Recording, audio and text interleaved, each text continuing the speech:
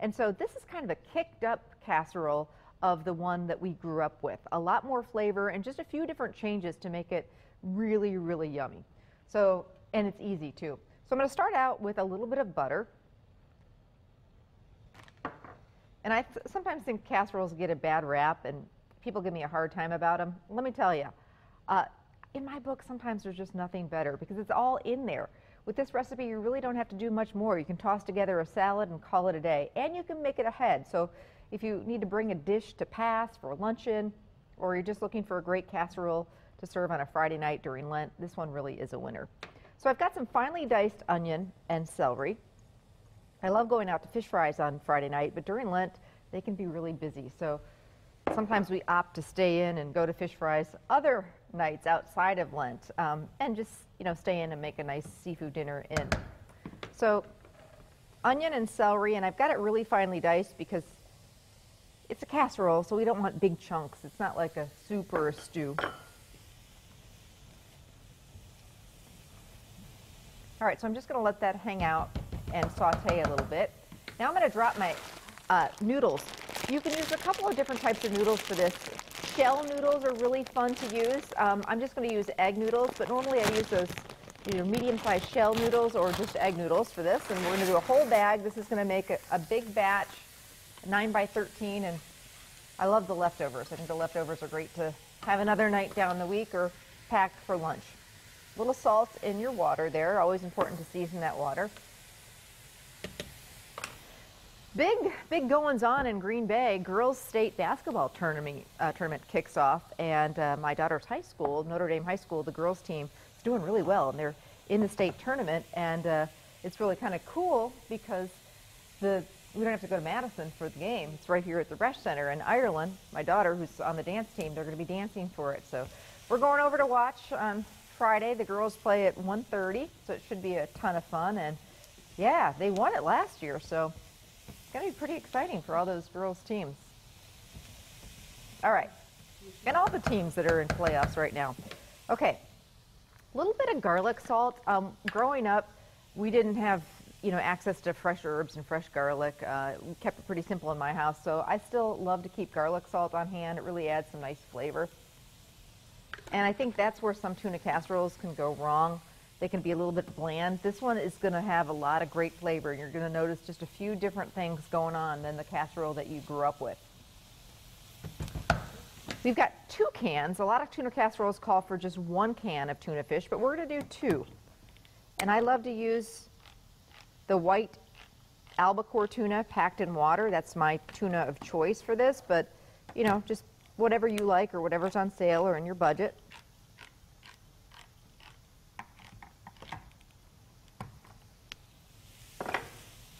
And then it's really important to drain that really well. You don't want any of the liquid from the tuna can getting into that casserole.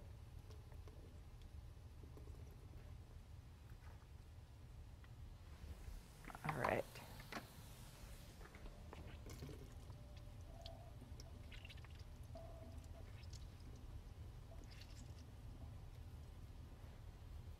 This is one of my mom's favorites. My mom lives in Arizona, so gosh, I wish I could send her a little bit of this. She'd love it. I'll have to call her today and told her I made it on the show, and maybe I'll inspire her to make it too.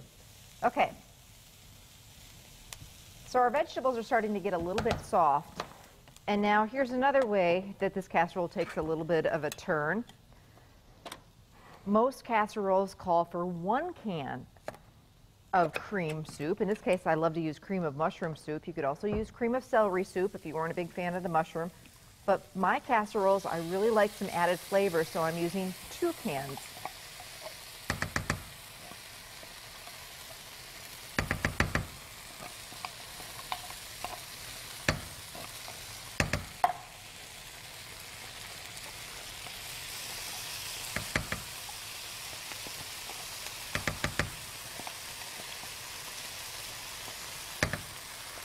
Get every little last bit of that out of there. Okay. Speaking of flavor, I'm going to add a little bit of dry white wine. Just really gonna kind of get rid of that cream of mushroom soup taste and give it some nice flavor. In goes our tuna.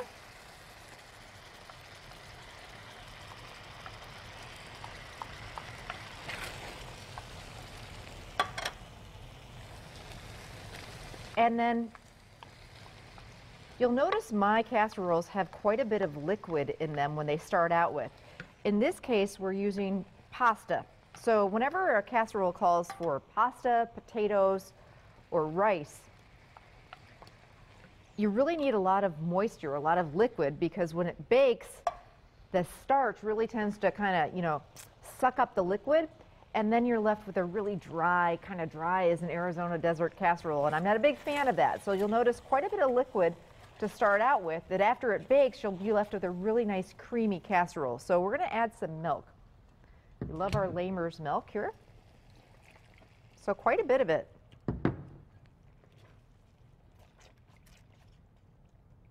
And I'm also going to do some black pepper.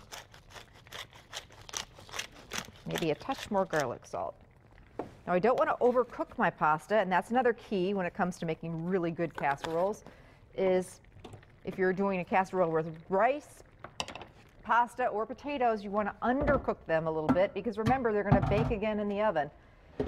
And those noodles will turn to mush if they're overcooked. So I actually like to undercook them a little bit.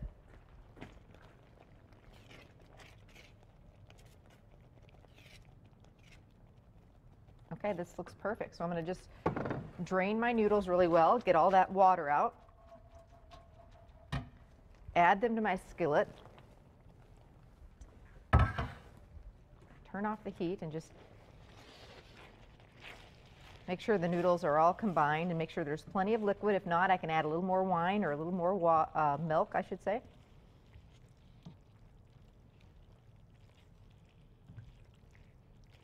And is this bringing back memories? And I can already tell I do. I don't think yours was that good.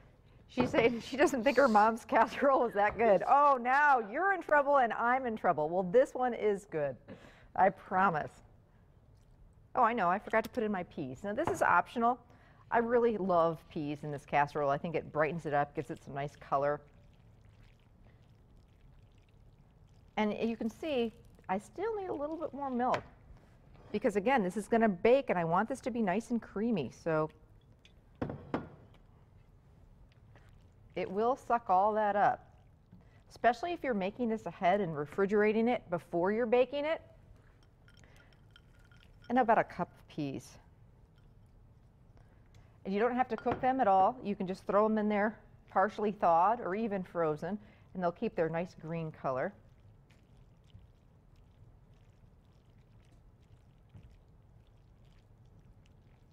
Add one more splash of milk. See, the noodles really just suck up that liquid, and after it bakes. Okay, so now I've got a nice big casserole dish.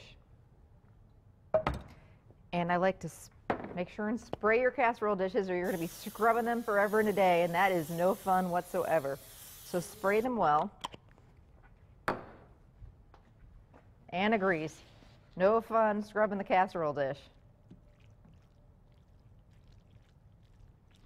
Anne's giving me the evil eye because I didn't use all the peas. All right, we'll put them all in there.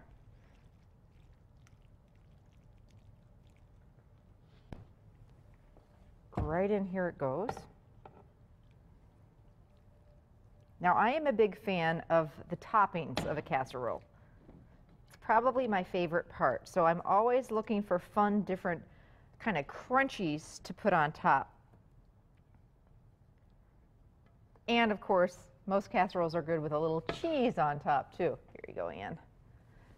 So for this, my cheese of choice is shredded cheddar. Shredded Swiss would also be really nice. So I'm going to cheese it up here a little bit. Just want to make sure this is all mixed. And then my crunchy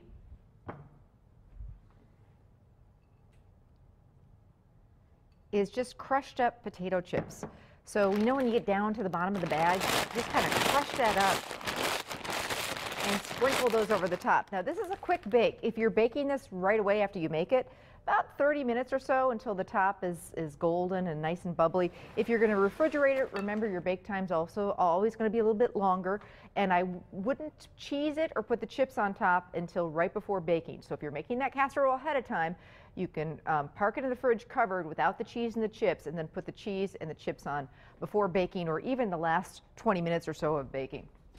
And it's going to take a little longer if it's ice cold out of the fridge. Bake time, maybe 45 to 55 minutes. Yes, Ann says, ooh, pretty. And it is. It's really, really pretty.